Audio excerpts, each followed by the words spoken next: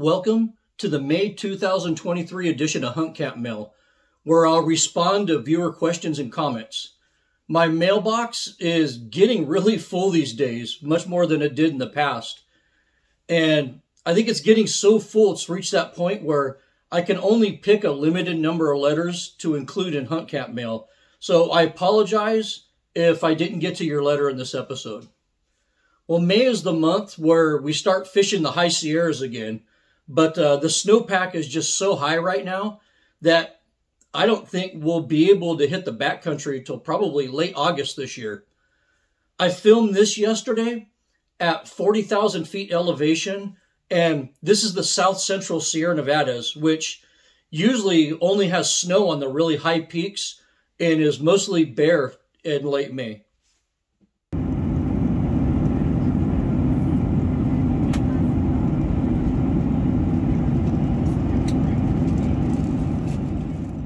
I also want to thank Dan and Joe, who are fans of my channel and instantly recognized me while I was in Idaho this month. And I also want to say hi to another fan who approached me at LAX, who was on his way to Cancun. But I'm sorry I didn't get your name, but I always love meeting fans of this channel. Well, enough babble. Let's get to May's mail. And our first question for May is from Cody. Cody wrote, I watched your video on the 35 Whelen build, and it inspired me to work on building a rifle for myself. A Winchester Model 70 Alaskan chambered in 8mm Remington Magnum. In your 35 Whelen project video, you chose to go for a 23-inch number 4 contour barrel from Pacnor with a 1 in 14 twist rate. I'm looking into getting a number 6 contour and a 27-inch barrel with a 1 in 14 twist rate. Is that the recommended barrel for an 8mm Remington Magnum? If not, what would you recommend? You know, from a hunting standpoint, Cody, the 8mm Rem Mag kind of doesn't make a lot of sense. You know, you get a whole lot of recoil and inefficiency to get the same thing as a 338 Win Mag. You know, basically, they both launch a 200 grain bullet over 3,000 feet per second, but the 338 Win Mag does it in a shorter action with a wider bullet. Also, 338 Win Mag ammunition and reloading components are going to be a lot easier to find. But, you know, sometimes it's cool to be different, and the 8mm Magnum is definitely different. Having said that, you need to do a lot more research before taking on this project, I think. You know, you're way off on your barrel specs, and you might have gotten in a little bit over your head on this. The standard twist rate for 8mm Remington Magnum is 1 in 10. And I definitely stick with that. You know, just because my 35 Whelen build had a 1 in 14 twist doesn't mean that that applies to other cartridges. Never copy build specs from guns that shoot different cartridges. Also, you need to consider that number 6 barrel contour that you want to use for your 8mm build will be about 1 inch thick in diameter and tapered down to about 3/4 of an inch at the muzzle, you know, which is pretty damn thick for a hunting rifle. For a 323 diameter bullet, you know, that barrel is going to have a wall thickness of almost 1/4 inch, you know, around the hole. And that's way too thick for a hunting rifle, I think. A number 3 or number 4 contour barrel will probably serve you much better for an 8mm hunting rifle. Also, I'd opt for a 25 or 26-inch barrel for your 8mm Remington Magnum build. There's really no use in going 27 inches on that. And our next letter is from Austin from Pennsylvania. Austin wrote, as I write this, our turkey season finally started up here in Penn's Woods, and I just got done watching your April Hunt Camp Mail after a morning of getting rained on. Your remarks about the 8.6 blackout reminded me of the most incredible bullshit story I've ever heard. Supposedly, this man who owns a gun shop and shooting range near me shot everything up to and including elephants with a .220 Swift. Sounds about right. bullshit, bullshit artists are just legendary within the hunting, fishing, and shooting community. Trust me, I know lots of people where I consider our conversations more entertainment value than a learning experience. Internet platforms like YouTube, internet video platforms like YouTube have made it really hard for the bullshit artists these days because people expect to see videos or pics of the things you claim to have done. So in modern times, the old guys are usually the biggest offenders when it comes to bullshitting because they come from an age where nothing could be proven or disproven. And even if you take a really objective look, at past famous people in the firearm industry, you'll see that guys like Elmer Keith and Peter Capstick were just legendary bullshit artists. But, there are fun stories, and hunting elephant with the 220 Swift is a pretty fun story, I guess. On your 8.6 blackout topic, unfortunately, there is many places in Africa many operations in Africa who conduct hunts and let Americans shoot animals with basically whatever the hell they want. Blowguns, crossbows, pistols, air guns, slingshots, 8.6 blackouts, and 220 Swifts. Anything goes for the right price in some places in Africa, and that's really sad. And our next letter is from Greg. Greg wrote, after watching your videos, I saw that you bias toward controlled round feed rifles like the Winchester Model 70. I would prefer a Model 70 myself, but saw that they can be quite pricey, either new or used. Do you have any experience with the Zastava M70 bolt-action rifles? Well, yes, I have owned one and worked on several others. The one I owned was sold under the Charles Daly name. On all of the examples I've handled, the action on those guns was pretty gritty and rough, and the surfaces had many machine marks and blemishes on them. The rifles that were sold under the Inner Arms and Remington name had a little bit better fit and finish, I think, but many of the straight Zastava rifles sold today are really rough in my opinion. You asked for my opinion, and I'm going to give it to you. I'd save, for a few more months if you can, and buy the Winchester. But buy once, cry once. And our next question is from Omar from El Paso, Texas. Actually, Becca, my wife, is in El Paso right now. Omar wrote, first of all, I want to thank you for your videos. I've learned a lot from them, and they are very interesting. I'm booked for safari to Mozambique for buffalo this coming October. I bought 2 MTM dry boxes for the ammo, 60 rounds of 300 Win Mag and 60 of 375 H&H. After I weigh it, it goes over the 11-pound, 5-kilogram allowed by the airline. I never traveled to Africa, so let me ask you this. In your experience, do they really weigh the ammo? And also, what type of locks did you use for the ammo boxes? TSA approved or regular locks? Well, I'll start my reply by stating that I think you're bringing way too much ammunition, Omar. Nobody is going to shoot 120 rounds on a buffalo hunt with a little bit of plains game thrown in. I'd probably take half that and keep it all in one MTM dry box. 60 to 70 rounds will easily fit in one dry box, and that's all you're going to need. Your ammo will also, and yes, I'll emphatically state this, I have had airlines many times weigh my ammo at check-in, so don't try to sneak it past them. Your ammo will also probably be inspected at your destination to make sure that the head stamps match what you claim to have in the ammo boxes. Also, make sure the number of rounds that you claim on your form actually matches what you actually have. That's also very important, and I've seen people get in trouble there. For the locks, always use a TSA-approved lock on your ammo case, so the TSA has access to it. For your gun case, though, never use TSA locks on that. Use at least 2 tough non-TSA locks for your gun case. The TSA does not have permission to open your gun case. I feel like I'm just blowing through these questions today. And our next letter is from Alfred. Alfred wrote, "Words cannot express the gratitude I feel for the truthful, informative, and expert content you disseminate in your channel. I'm a 58-year-old immigrant to the USA, but new to the hunting and fishing culture. My outdoor exposure is limited to family glamour camping.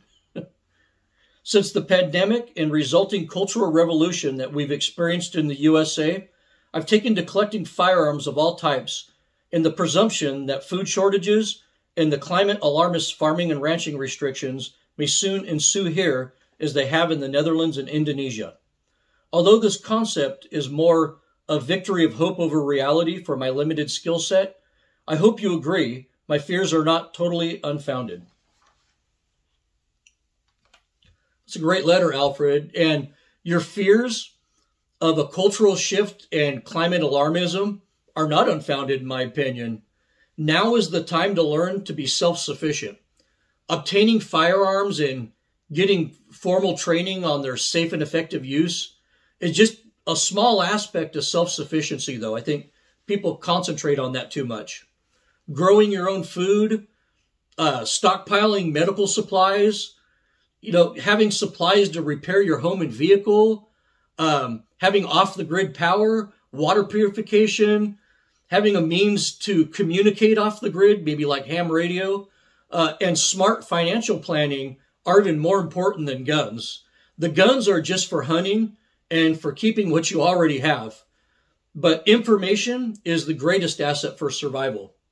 One day, the internet will either go down or it'll be under strict government control. So you won't be able to Google simple things like how to treat a fever or how to repair the plumbing in your home, how to catch fish, or how to fix your truck. Get books now on how to do anything. As I stated in a past Hunt Camp mail, most of the wisdom that was on the internet before about 2010 has already been purged and is no longer available. Digital information is very temporary and fleeting. Even this video that you're watching right now probably won't be around 10 years from now. But when you buy a book, the information in this book isn't fleeting and it's yours forever. Big governments don't really want people to be self-sufficient because self-sufficient people can't be controlled because they really have no need for government. If you look at most millennials and Gen Zers today, they have absolutely no skills to make it on their own in this world. And I feel like this is by design.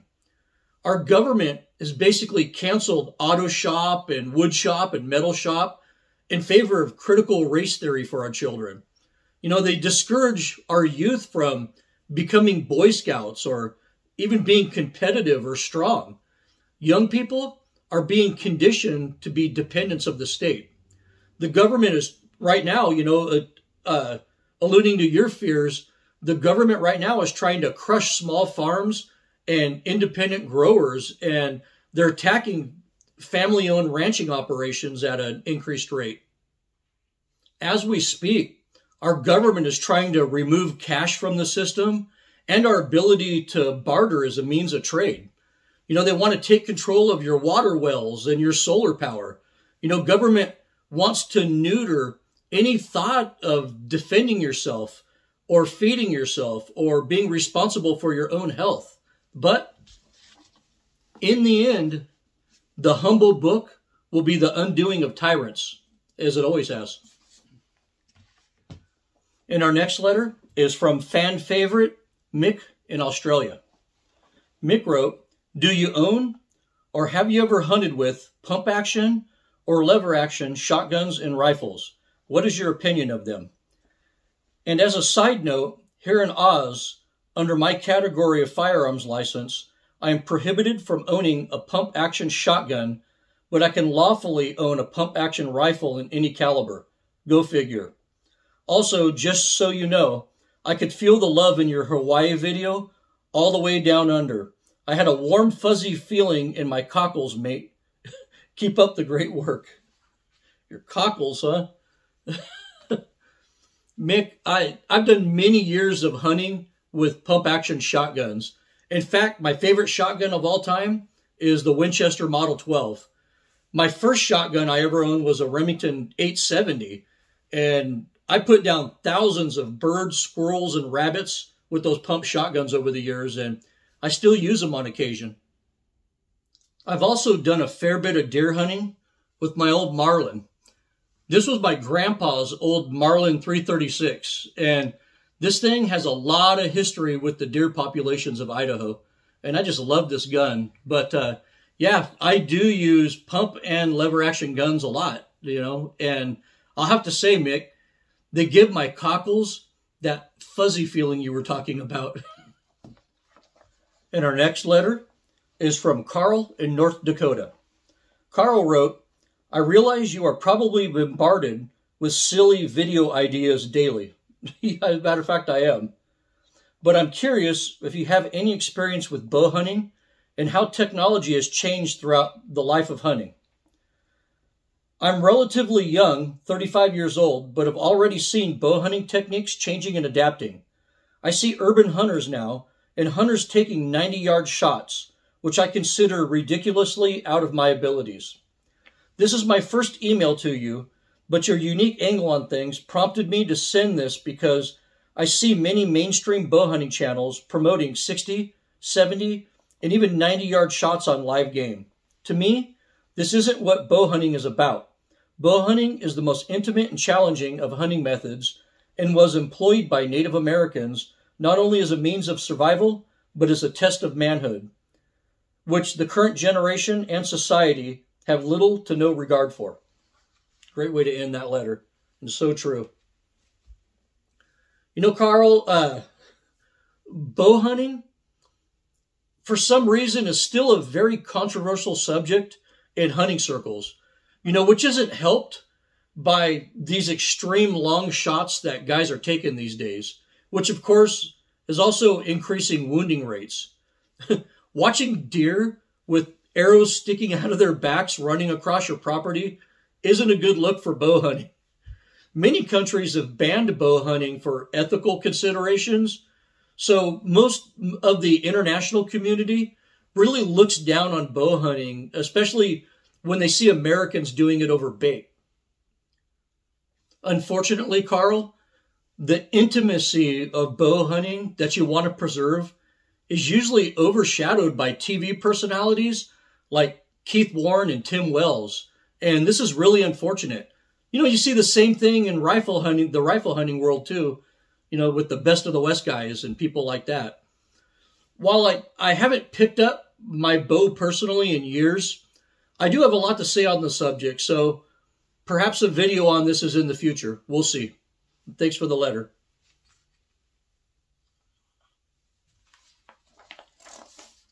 And our next letter is from Andrew.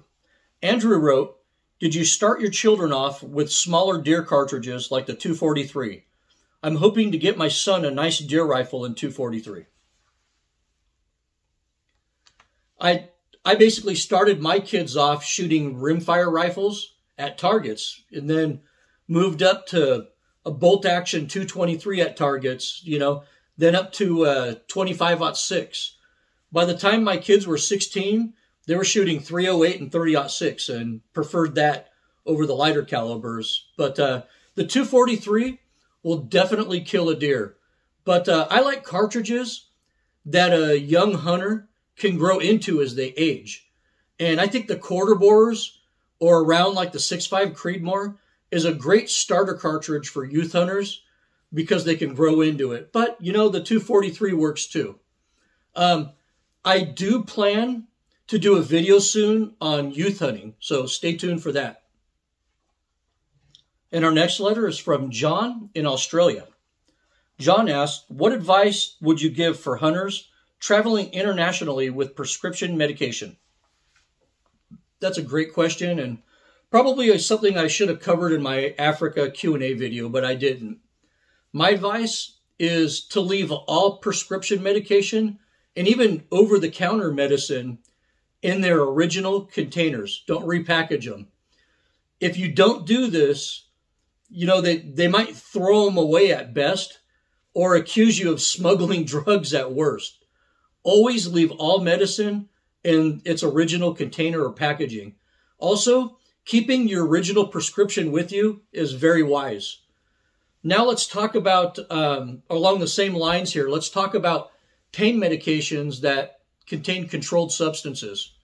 By international treaty, most countries do allow visitors to take a small quantity of prescription narcotics, but not all countries are on board with this treaty. And in some countries that are in this treaty, they might have some badge-heavy law enforcement agents that don't care, and you might end up in jail. So I wouldn't want to be, personally, I wouldn't want to be in Africa, South America, or the Middle East when a drug-sniffing dog at the airport lights up on your carry-on with opiates in it.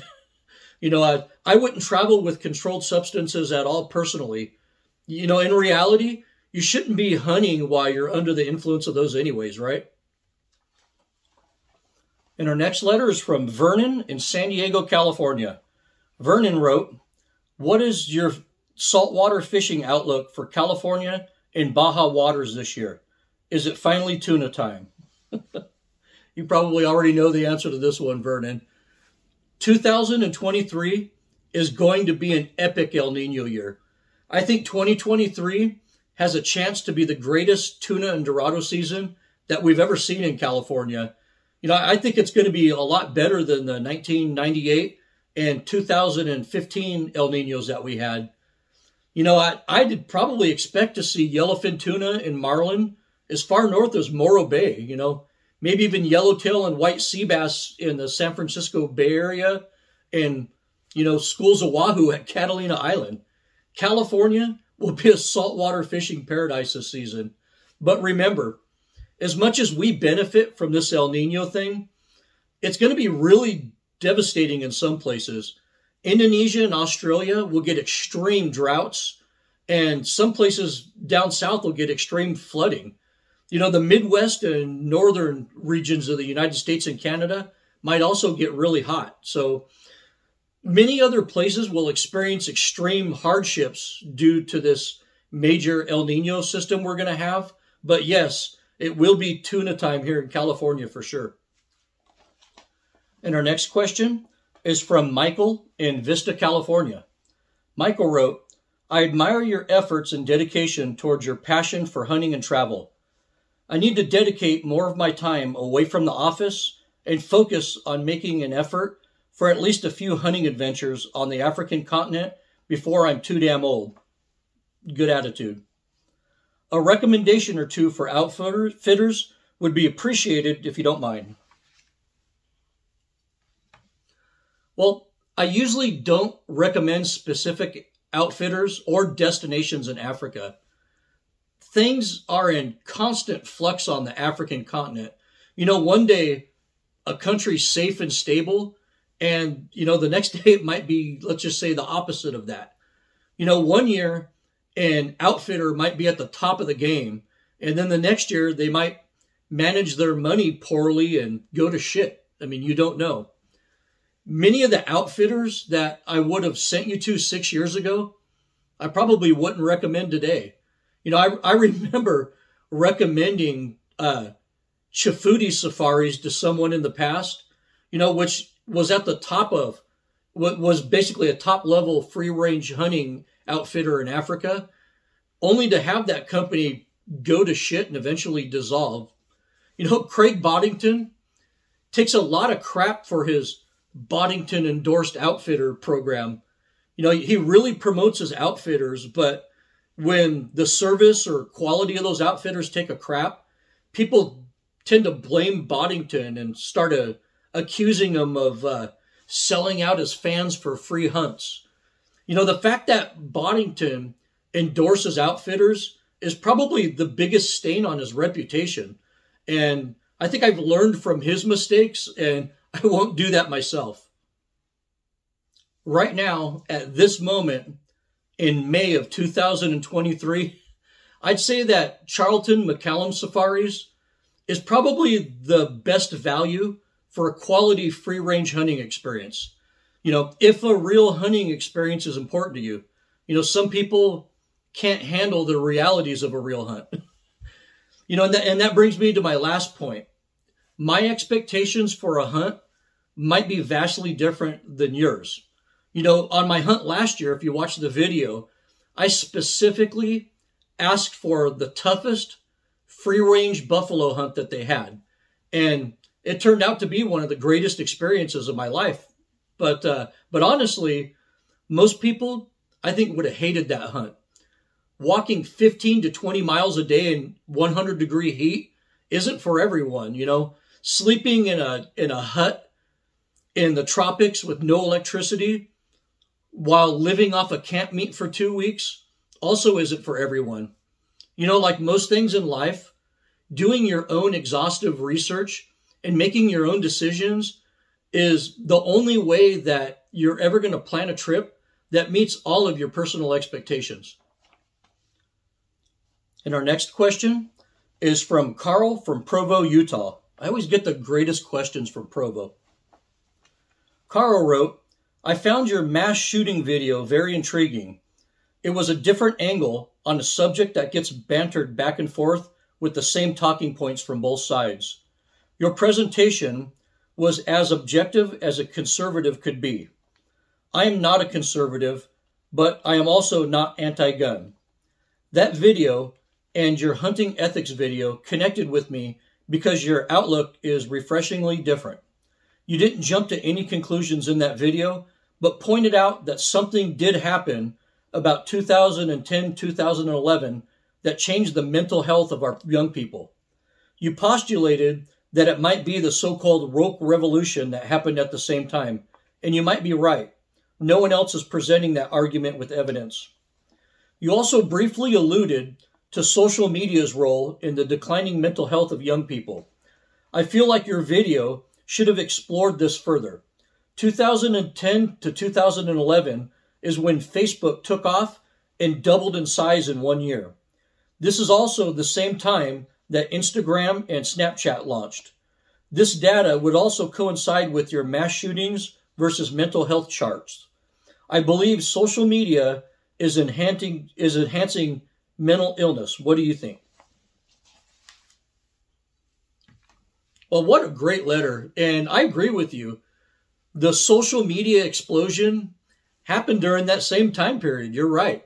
And maybe I should have explored that topic a little bit further. But, I see damage that social media is doing all the time.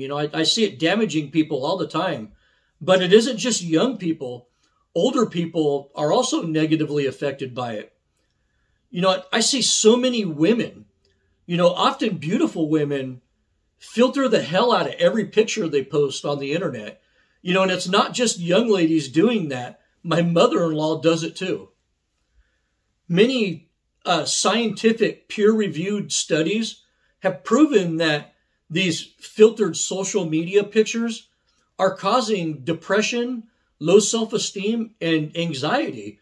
There's just no way that anybody can live up to their fake social media persona. And, I hate to say this, but American parents let their children spend way too much time on social media, especially alone without their supervision.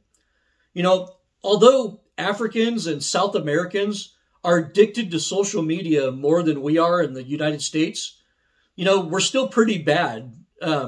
Europeans and Asians spend way less time on social media than we do in the United States. Men and women, boys and girls have all created just fake versions of themselves where they've become filtered to the point that they're more avatars and cartoons than real people. Some of these people even have multiple accounts with fictitious people on them. They filter their looks to the point where it's almost comical, and they post false accomplishments and fake interests in order to garner nothing but attention. Social media has created a mentally ill society where attention is now our only satisfaction. Even wealth doesn't satisfy people anymore. If they can't use that wealth to get more attention on social media. Today's mass shooters aren't psychopaths or deranged people killing out of bloodlust. They're attention seekers. Our next question is from Paul from California. Paul wrote, I am almost afraid to broach this subject so as not to give anti-hunting and anti-fishing groups any ideas to be more emboldened. It might just be my imagination, but I've been plagued in the last few years with what feels like passive harassment while hunting and fishing. Have you experienced harassment or a sense of harassment while trying to enjoy your outdoor activities? And Paul gave me several lengthy examples of harassment that he's experienced while hunting and fishing. But yeah, Paul, I've experienced both overt harassment and I guess what you refer to as passive harassment. I've had people deliberately skip stones on the water right where I was fishing, which would probably classify as passive harassment. All the way up to a lady driving around her Subaru on fire roads in D8, honking her horn and yelling on a PA system during the opening morning of deer season, which is overt harassment. As you probably figured out, I'm not shy or passive when it comes to dealing with self-righteous leftists. If they want to match wits or fists with me, I won't back down. What you'll usually find, though, is that 99% of them are actually cowards. They believe that being loud and obnoxious makes them important. And in their city environment, they get away with it. But out in the woods, that shit doesn't fly. I've conversed with countless game wardens over the years, and there's one thing that pisses off game wardens worse than a firearm or hunting related violation, and that's hunter harassment. If you call the game warden because you're being harassed, I guarantee that the warden will come down hard on people who harass hunters and anglers. Hunter harassment is actually illegal in all 50 states, and you could get a 1-year jail sentence here in California for hunter harassment. My advice is to be vocal with people harassing you while you're hunting or fishing. Tell them to stop. Pull out your cell phone and record yourself telling them to stop. If they refuse to stop, call the game warden and let him deal with it. And trust me, they do take it seriously. But as hunters and anglers, we have to be proactive with these people. The worst thing you can do for all hunters and anglers is to ignore their behavior. And our last letter is from Mike in Washington. Mike wrote, I love the Tibor reel video. I go to the Seychelles once every few years with members of our fly fishing group. Most of us have old Tibors or Able Super Series that we've been using for many trips. I have met Ted Juraksic several times, and he is a great human being and a shining example of the American dream. I cracked up when you pointed out how the industry works. Manufacturers constantly release new products that are supposed to be better than their old products, and the retail and media industry jumps up to promote them as the new best thing. I see that you fish Tibor reels, load 30-06, and shoot Model 70 rifles. So I take it you're immune to these tactics. That's very observant of you. I am 100% immune to marketing hype, in my opinion. But I'm very receptive to new technology and advancements in engineering and design. But I take a very objective look at things and compare it to what I already have. Retailers in the outdoor media rely on constant product releases to push sales. What good is a Tibor reel or a Model 70 to them if it's a product that you'll keep and use for 50 years? You know, the industry hates products like that. You know, to me, it doesn't matter if it's a truck, a motorcycle, a reel, a ham radio, a gun, or a cartridge. If it isn't better than what I already have, I'm not going to buy it.